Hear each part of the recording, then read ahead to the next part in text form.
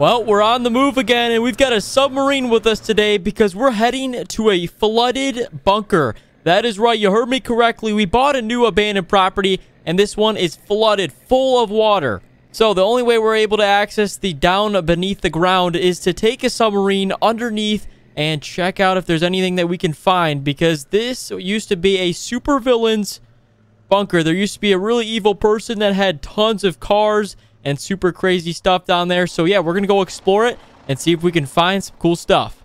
So anyhow, back in the day, there was a huge thunderstorm, a hurricane, and it flooded the entire bunker. The guy left the door open. Right now it's closed. Let me show you how you get in. You check it out, that little entrance door down there. It's currently closed right now, but that automatically still opens and closes because the electrical box up above there. But that used to be the way that it would not allow rainwater in. So when this thunderstorm came through, it flooded the entire bunker and it turned it into like a sewer. So he fled. He did not stay here. He left because everything he had was fried. So we're going to try and pull all that stuff out, and we'll have to see if there's anything down there. I don't know what he got. Maybe he came back. We'll have to find out. Anyhow, I brought the transport vehicle with us today, this absolute 8x8 beast, and then we got the submarine loaded on the back. So let's get the straps undone. Check this out. It's pretty sweet. What you do is you click one button, and then all the straps come off. Boom. There we go. They're all off, and then we can jump into the submarine, and we have to back it up into the water and then dump it in, and then it should be good to go. It's powered by 2 thrusters on the back. It's got a super nice spotlight, so let's go ahead and back it in the water. There we go. I've got a winch on this truck, so if we find anything, then that way we can pull it out with this thing. Put the parking brake on. Let's go ahead and actually turn this one off, and then we're good to get in the submarine. Where's the door at? I think it's up top here. Yep. Alrighty, I'm in. I got 2 joysticks here. The thrusters are in the water, so we should be good. This thing is running, looks good. Those little valves is actually how you could flood the submarine, so let's not do that quite yet. But if we have to go underground, we just turn those little dials, and then we're going underneath the water. Alright, watch. This door should open here. There we go. We got the lights on the submarine.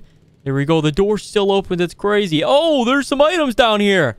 But yeah, this looks like a bunker, a storage facility. I don't know what this guy used it as, but yeah, he definitely was storing cars down here. Looks like there's some cars over here in the corner. Let's kind of explore the property. We're underwater right now. I can actually feel the pressure of this cabin. It's definitely a lot higher. But here we go. We got lights. Those are all burnt out, of course. Look, he's got cameras around the property. I don't think those are working, so he won't be able to see us. Let's see. He's got 3 cars down here. Oh, yeah. McLaren and Audi R8. Yeah, those are some supervillain cars right there. We've got the nice little submarine camera. It's 4K vision on. So, yeah, this thing is sweet. And then looks like a... Oh, it's a Ford Bronco. That's sweet.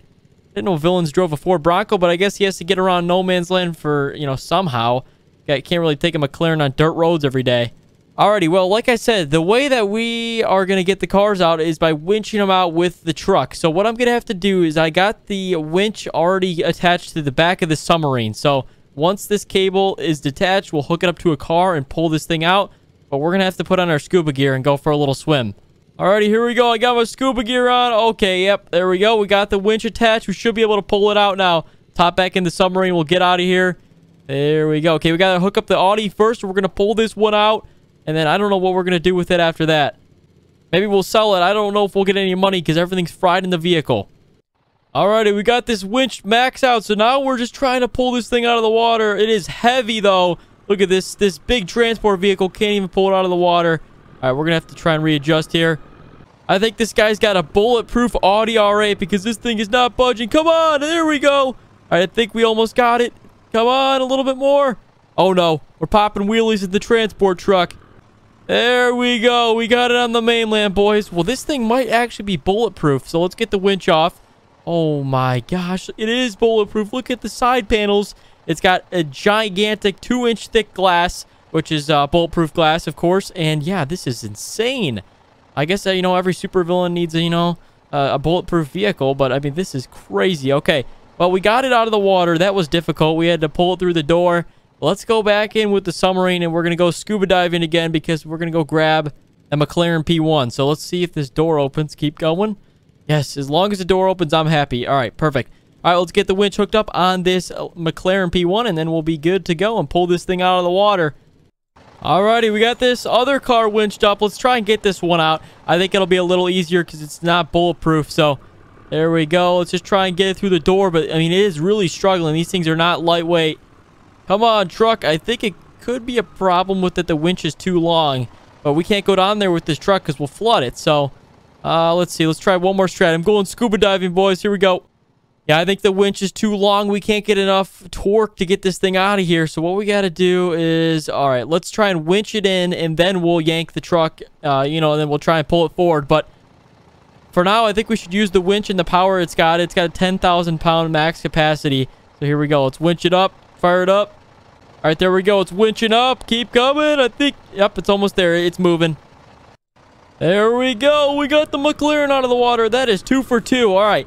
We've recovered these vehicles. That's good. Let's just get this McLaren up next to the Audi. Oh my gosh, this one's heavy too. It's obviously because it's full of water. It's not helping. It doubles the weight of the vehicle.